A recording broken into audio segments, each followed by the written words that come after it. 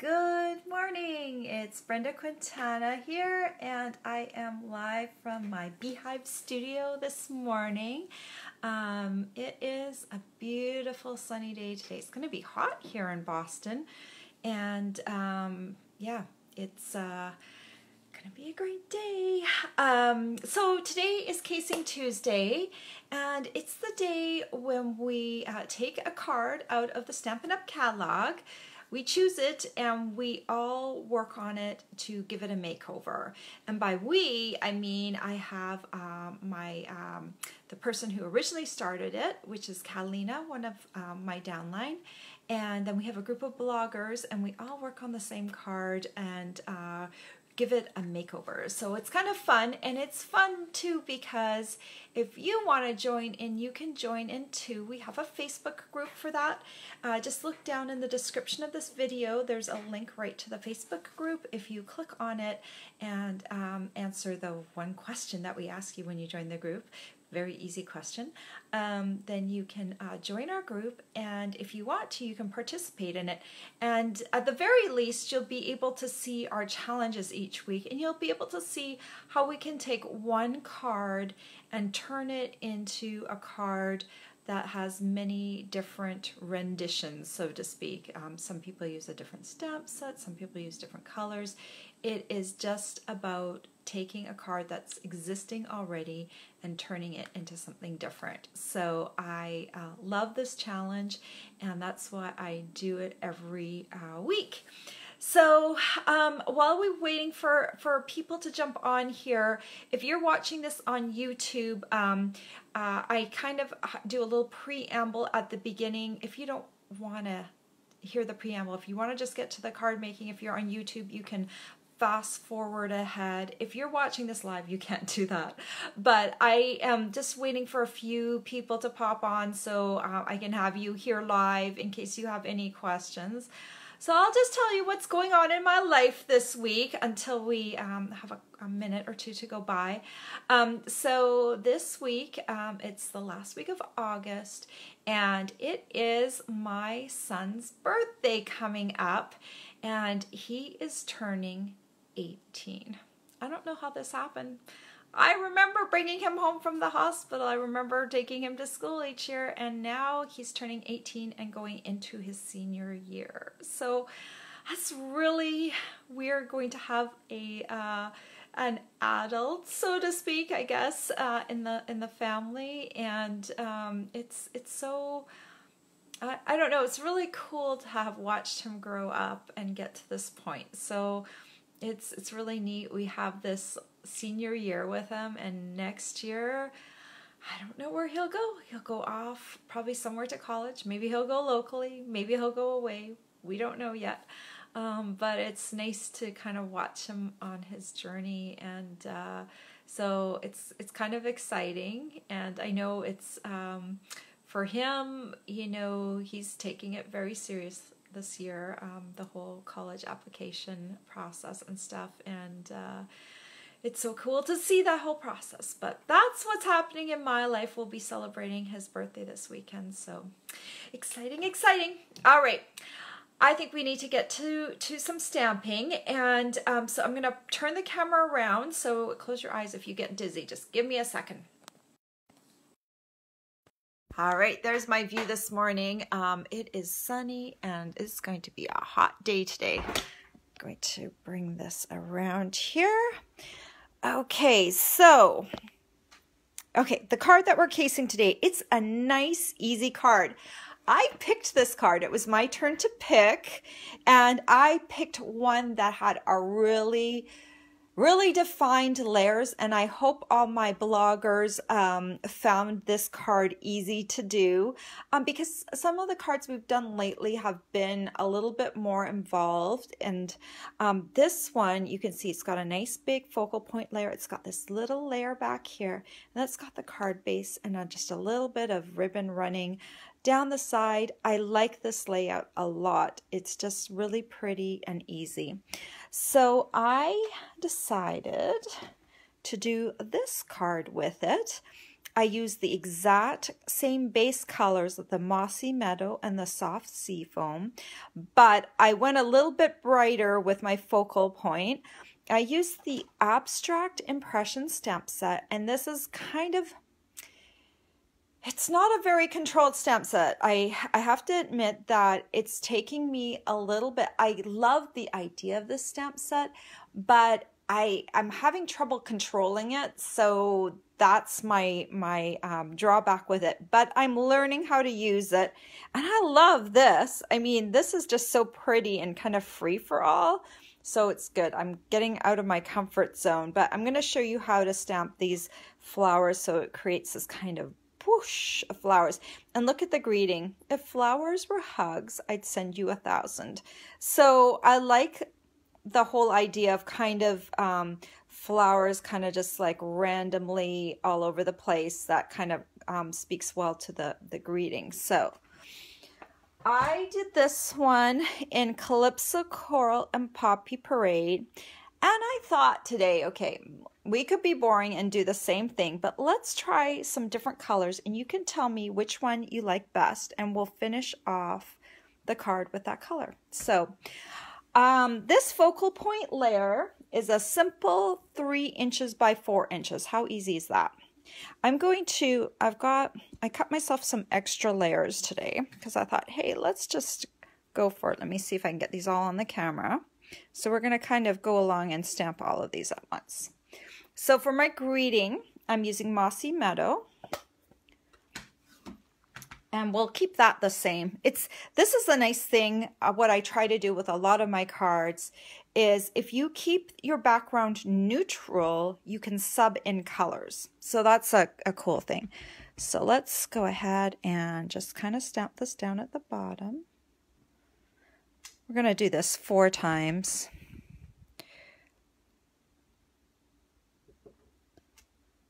But this also shows you how you could like mass produce these cards if you wanted to. You just kind of cut your same layer over and over again. And let's see.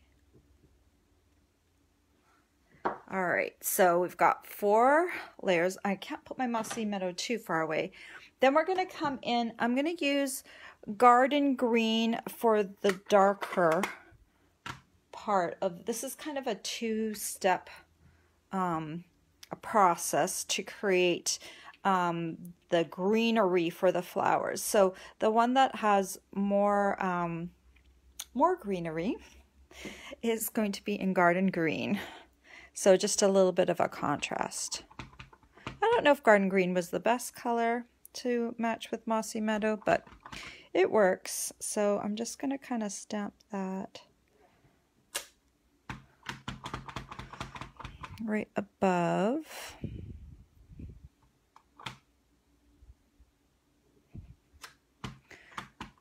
Doesn't have to be precise. I'm in the process of replacing my ink pads, and the Garden Green is still one of my older ink pads. Are you guys replacing your ink pads with the newer ones? I am. I'm going through, I'm doing it gradually though, because I didn't want to spend all my money on just getting ink pads, so I'm just gradually over the next few months replacing them. So by the turn of the year, I will have them all replaced. But I've got about, I think I've maybe 12 more to go. I also replaced the re-inkers at the same time. I know, I'm a bit of a control freak. Okay. now I've got the smaller greenery part, and I'm going to do that in Mossy Meadow. So I am not lining it up with anything in particular, maybe just the base. So I'm just coming in and just adding this to the base. All right, that was pretty easy. And then now we need to decide on colors. So, all right, how about we do some purples? Highland Heather and Gorgeous Grape. So we've got these two. They're like a two step as well. Let me see if I can move them out of the way. They've got a little staining on them from the coral. But you've got this one. Let me ink it up. I'll show it to you. This is Highland Heather. I'm going to ink it up in the lighter color. So when I hold this over, see this one, it's kind of got dots with holes in it. So now let me remember how I did this. It was like this. All right, so I'm bringing this down here like this. And let me see, I think I've got it. Yeah, just about there like that. So I've got this piece kind of coming up like that. And then I'm turning it. So I've got it this way. And then I turn it and I nest it in here like this. And that's how I get that kind of that higher look rather than the lower look. You can also do a lower look to it. Okay, so that's the first part. And then this is kind of the shading part. It's got like smaller. See, now you can see it a little better. So now I just have to make sure I turn this. And now this part, you can kind of hover it over and hover it over the flowers. And it will have kind of a darker part to it. And then I need to turn it. Hopefully not drop it onto my project. Have you ever done that? Have you ever dropped it onto your project while you're doing it? Not in the right spot? I've done that. So there's the purple. So that's like got a different sort of look to it. You can add a little bit of greenery. There's this little tiny greenery piece. So if you've got some bald patches, you can come in and kind of like maybe add just a little bit of green to kind of connect a few more of the flowers if you want to do that. And then, okay, so let's let that, that's my purples. So on the Calypso Coral, I think this is a little bit more on tone. I did Calypso Coral and Poppy Parade. So this one has a little bit more contrast to it. So now let me clean off my stamp. So this is the way I'm cleaning things right now. I've got my Stampin' Scrub, and then I got my chamois. So I kind of get some of the ink off on the scrub side, and I've replaced one of my scrubber pieces. And now I just use that with my stamping chamois, and I just use that to kind of really clean off the ink. The Stampin' Chamois really removes that ink, so you don't have any more of that. See a little bit of ink on my block. So you don't have that kind of, I don't know, even off the Stampin' Scrub, you used to get just a little bit of discoloration still on your stamp, and now it completely cleared it off. Okay, so now let's try yellows. Let's do Daffodil Delight and Crushed Curry. How about? I've not attempted these color combinations before, so some of them might not be that great. We will see.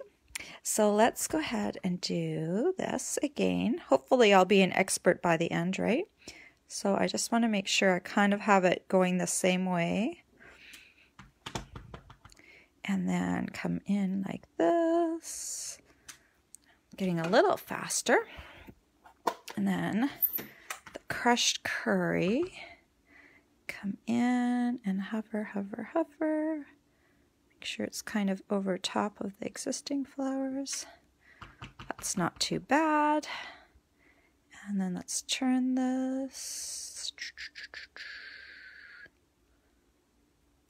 All right. And welcome to everyone that's joined me. Okay, so that is the yellow. I like the yellow. That's cool. So now let me just, I'm going to clean this off camera because you already saw my cleaning process. You know what I'm doing now. All right, I've just got some on the block here. Get that off. All right. So now let's see. Does anyone have a color combination suggestion for me? They want to see what I will like to try. Or if you don't know the colors, the Stampin' Up! Colors, just like type, what color, like, you know, just like yellows or purples, but I've already done yellow or purple. I'm going to pick one more color combination. You guys can pick the last one. How about, oh, I know what we're going to do. We're going to do Mango Melody. We're going to do an orange one. And we're going to do, I think, Mango Melody and Pumpkin Pie. We'll do that. It's kind of a little bit like yellow. I'm trying to decide which one is lighter, Mango Melody or Pumpkin Pie. I think Mango Melody is a little lighter. So let's go with that one first. And let's see. Okay. Trying to line it up like I had it. I love Mango Melody. I'm not really a big orange girl, but oh my gosh, Mango Melody makes me smile. Isn't that pretty? It's such a pretty orange. Okay, now let me grab my pumpkin pie. Hopefully pumpkin pie is a little darker. I haven't worked with oranges too much yet since we got them. I find orange for me is kind of a fall color, so I haven't used them too much yet. But I've started to use Mango Melody because it's a nice summer color as well. Oh yeah, that's good. That is good. Mango Melody and Pumpkin Pie look good together. All right, I'm just kind of lining this up. Ooh, that's pretty. Okay, so let's see. Okay, someone's saying blues. Okay, let's see. Blues. Okay, I think the blues have it. Okay, we'll do blues next. All right, let me clean these off. And we'll do some blues. Yeah, I can see that. Like, I don't know, bluebells. Let's do some blues. Okay. All right, let me think. What blue are we going to do?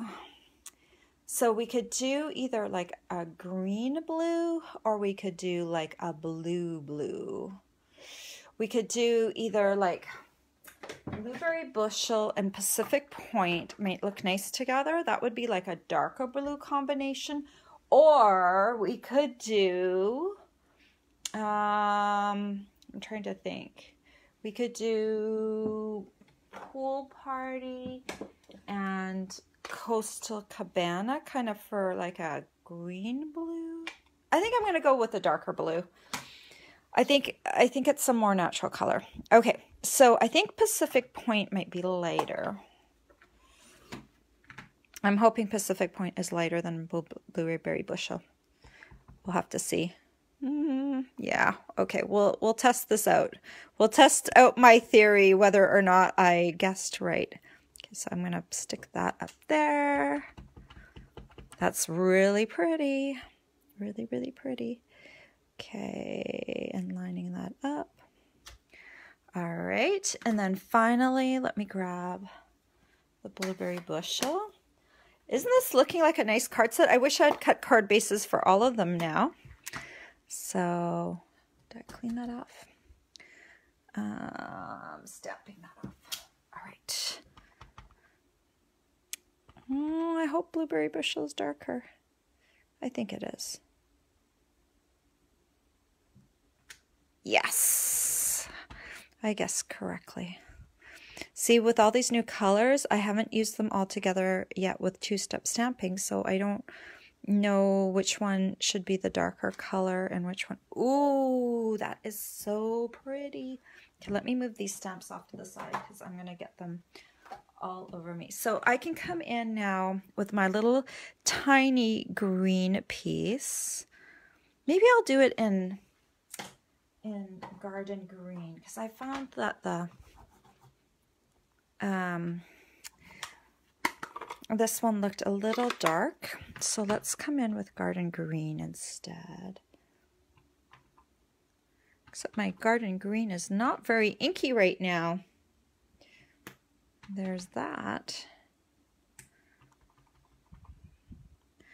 Just adding a little bit of greenery and those bald spots. Okay, I like it. All right. Okay, so now we have a decision to make. which one of these is going to go on to the card. Okay, you guys have to let me know which one do you want on the card.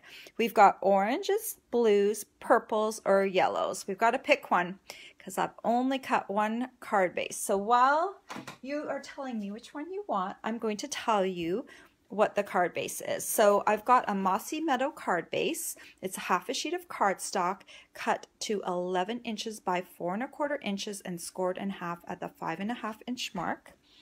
I have got a piece of soft seafoam, and this one is, I've forgotten the measurement. It's on my blog. So if you want to know all the measurements of the different layers that I used today, just click on the link to my blog and I have the measurements there.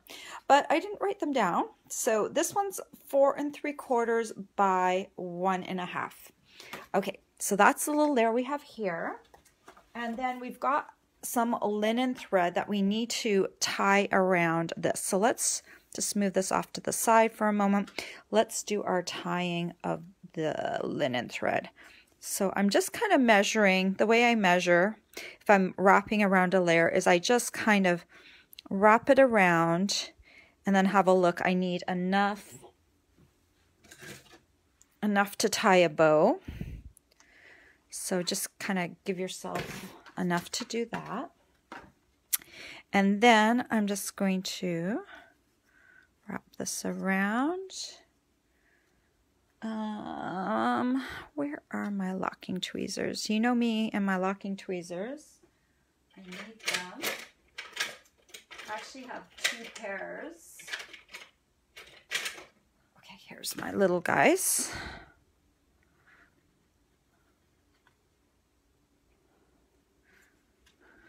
So this morning, my internet went down. And I was like, I called into my internet provider and I was like, okay, when will this come back up? You know, they have an automated message. And they're like, it will be back up at 12:30 today. And I'm on Eastern Standard Time. And I'm like, really? Are you kidding me? So I almost had to like move this Facebook Live. But I thought usually they're better at getting it up faster than anything. So I just kind of waited and they did get it up before my Facebook Live. But this morning I was like trying to get stuff done. And of course, you know, you have different things that come into your way. So, all right, I'm just tying a little bow. The locking tweezers just help keep that first knot locked down so that when you go to tie the bow, you don't have to kind of pin that knot down. It stays nice to the nice and flush with your cardstock. So I'm just kind of heat pressing with my fingers the linen thread to make it go straight. It had a bit of a bend in it. Have you ever had that happen? So I just kind of, I'm doing ironing with my fingertips on my linen thread. But see, I managed to get a little bit of the kink going out of it. And then you can just kind of cut the ends. Okay, and then we need to add this to the card base. So I'm going to use some Tombow for that.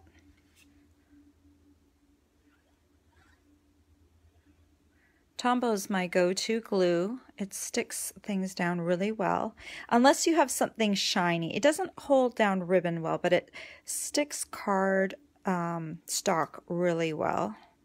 And it sticks it so well sometimes that if you ever want to pry it apart for some reason you didn't like something, that doesn't work so well. So it's kind of more of a thing. If you are committed to your card, use Tombow. If you're not committed to your card, use a lighter adhesive like snail. I am committed to this card design. All right. Okay, so now I need to find out from you guys what, let's have a look. Let me scroll up. Okay, so, okay. They are so pretty. So I've got a lot of purples, purple, purple, purple. Okay.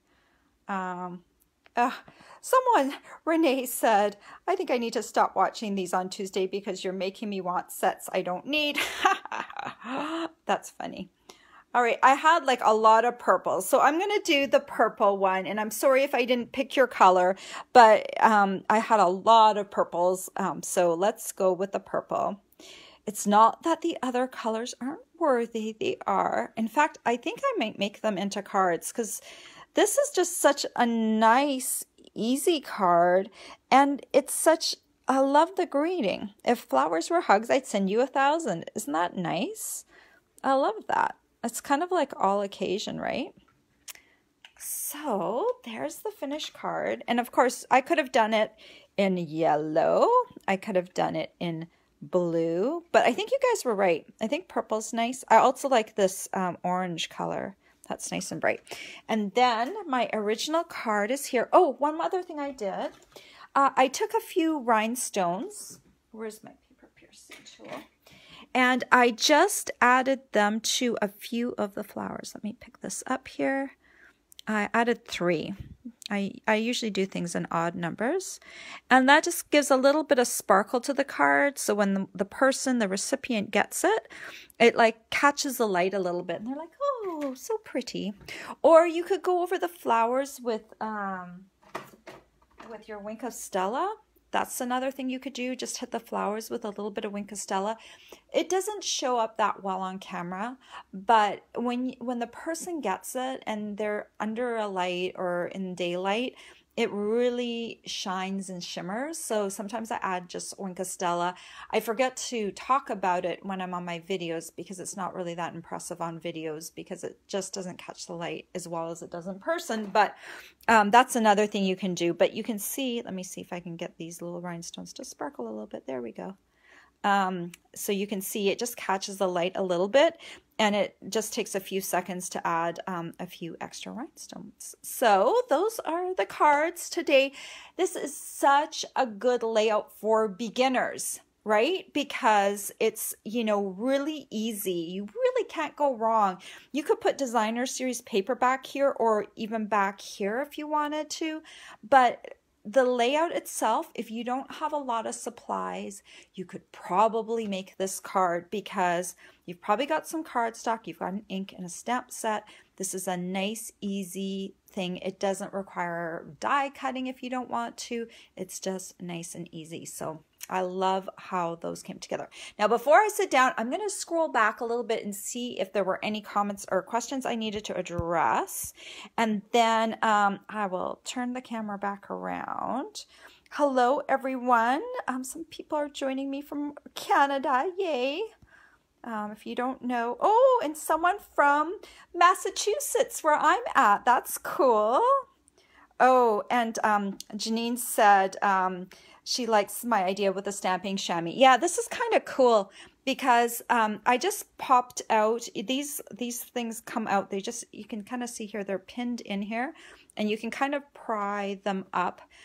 If you have trouble prying them up, try this corner up here where it's indented a little bit and pry up from there, and you can get your one of your Stampin' Scrub pieces out. And then I put my Stampin' Chamois on the other side. Every morning when I come to stamp, I need to like run this under water to kind of give it a little bit of water. You don't want to close up your stamping chamois, otherwise it gets moldy. But you just let it air dry, and then it gets, if you leave it for a few days, it gets hard again. Don't worry about it. Just, you know, run it under water again and it will soften up again. But this is so great for getting off that residual ink.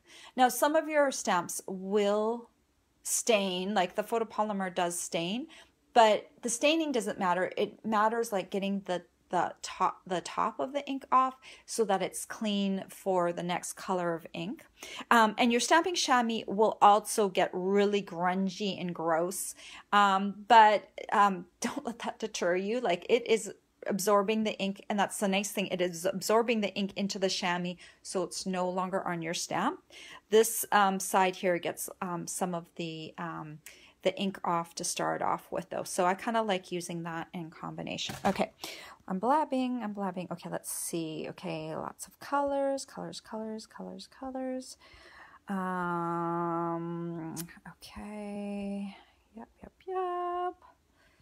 Okay, what measurements for the white stamp piece? Okay, just it's 3 inches by 4 inches, which is a really easy dimension. But if you didn't catch my measurements, all of my measurements, just go to my blog. The link is in the description of this video. But this is a nice, easy layer, 3 by 4. That's really easy. And this one was 1.5 by 4 3/4. And then it's just a regular medium card base. Let me go back. Oh, someone's from Northern Alberta. Cool. I love that. So I'm from British Columbia originally. So Alberta and British Columbia are our neighboring provinces. So that's really cool. Okay, let me turn you guys around. All right. Okay, I'm back. Thank you so much for joining me today. I hope you'll join us over on the Casing Tuesday Facebook group. And if you're not on there already, just ask to join. It's very easy. The link is in the description of this video. And then you can join in and see the cards that we've made this week. And you can also join in and share your card with us. We're going to try and keep things now. So if you're posting your card, find the thread for this week and post it under that thread, because that way we keep all of our cards together, and that's a great way for everyone to see the cards that we're doing for that particular week. But I really challenge you this week to try this layout because it's nice and easy to start off with, and so I think you will really like this layout. So anyway, I hope you guys have a great week, and I will be back here next Tuesday. It's the start of school for my son, and for a lot of kids have already gone back to school, but up here in Massachusetts, a lot of the schools don't start till after Labor Day. So it's back to school next Tuesday and back to Casing Tuesday for me. And so I hope you guys all have a great week. I'll see you guys soon. Bye-bye.